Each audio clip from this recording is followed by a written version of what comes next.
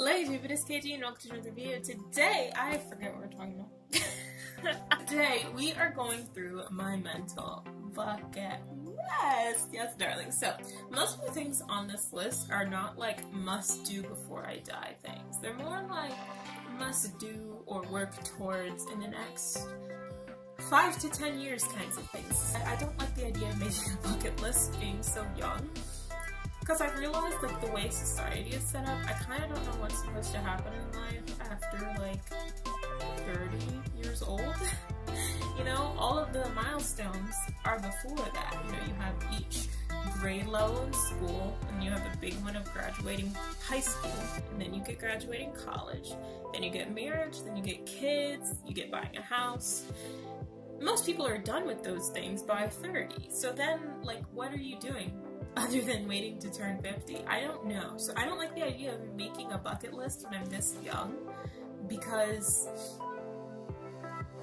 when I turn 30, like, I don't want to just have nothing to do with myself. So these are more so just dreams and ideas I have in my head, some things that I want to get into going into the rest of my 20s and my early 30s. Before we get into the list, please know that I am doing a challenge right now where I'm uploading a video every single day for the next 30 days and trying to get my subscriber count up to 100. So why don't you press the subscribe button? Help me get closer to my goal. And you are now subscribed, so you will be notified when I upload tomorrow. I'll see you then.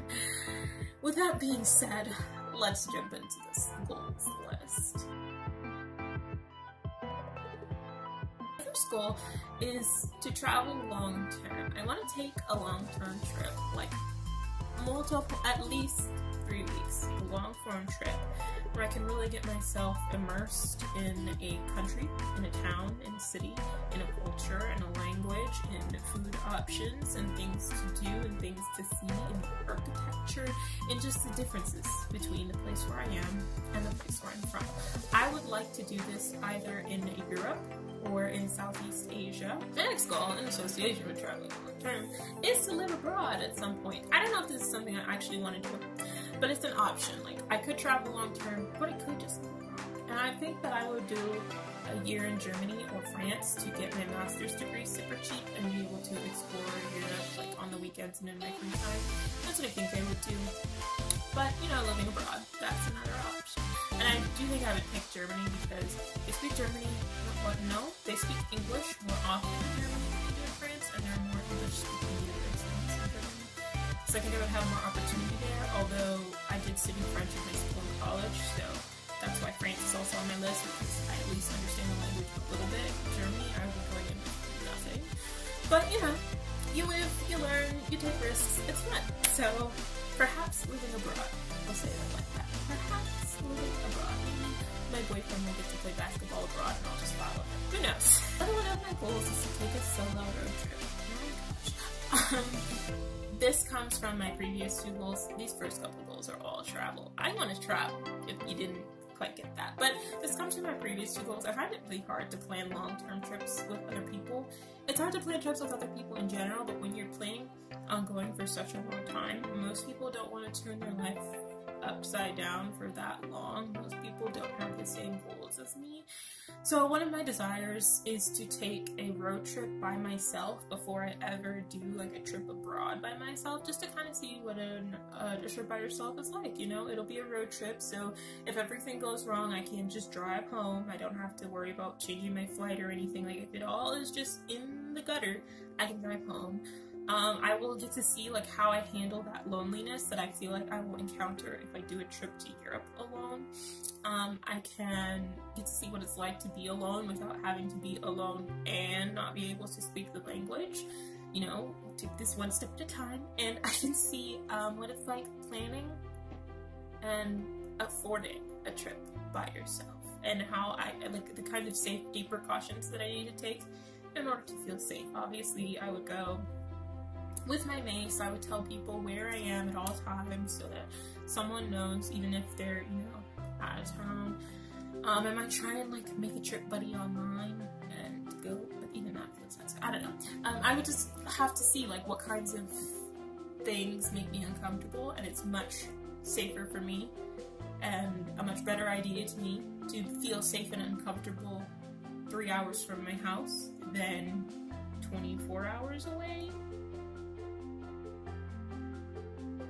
My next goal, and this one is a little bit more like far-reaching, like somewhere in the future, hopefully this might be past my 30s goal, but it is to be a landlady. Yes, ma'am. I want to be able to buy a house, or like a duplex, a fourplex. The eventual goal is an apartment complex, but I know that is like nowhere near any budget that I could ever reasonably believe to have, so I'm not even going to put that on the list. That'll be something for me to add later once things have changed for me and I have money to be able to say that that's a reasonable goal.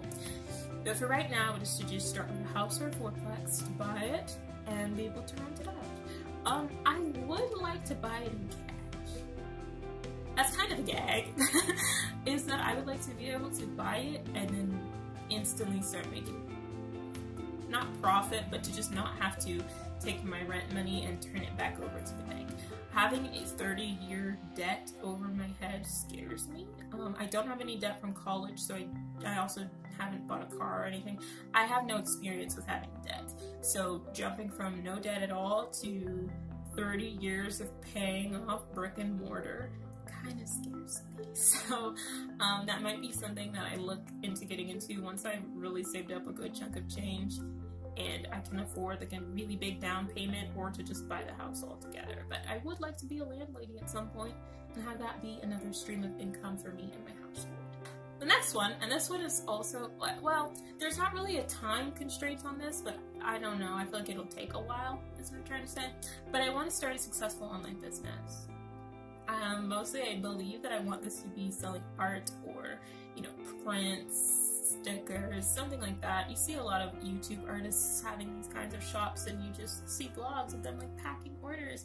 It looks so fun. It looks like a great secondary stream of income. Working on multiple streams of income is really important for someone going into the animation industry because it's not steady.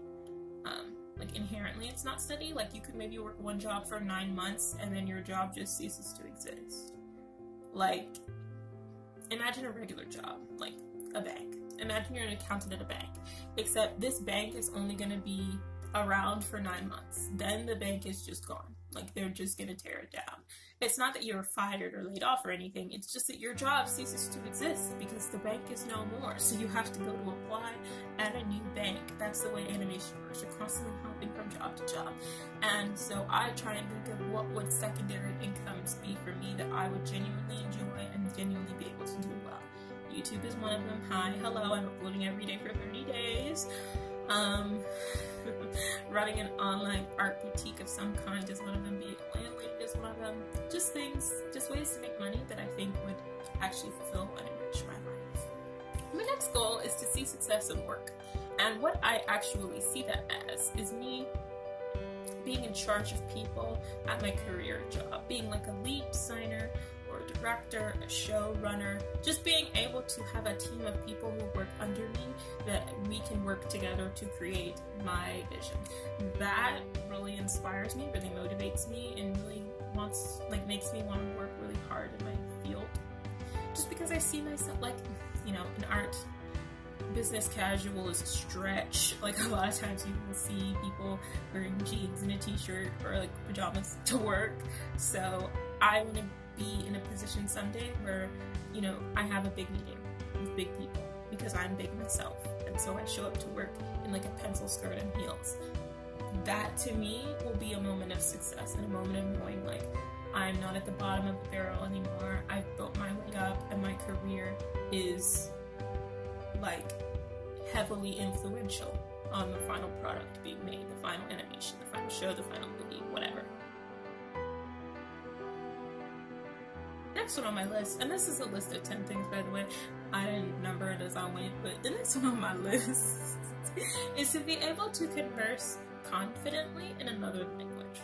I don't feel like I need to be fluent in another language, and I don't feel like that's something I'm capable of doing. But I would like to be able to just carry a conversation in another language. The two languages that I feel most confident in myself and being able to do it are French and Japanese. I have not ever learned Japanese in like a formal setting. I just watched a lot of anime in middle school and in high school, like early high school. And it got to a point where I worked in a shop in high school where we had a lot of Asian customers for some reason.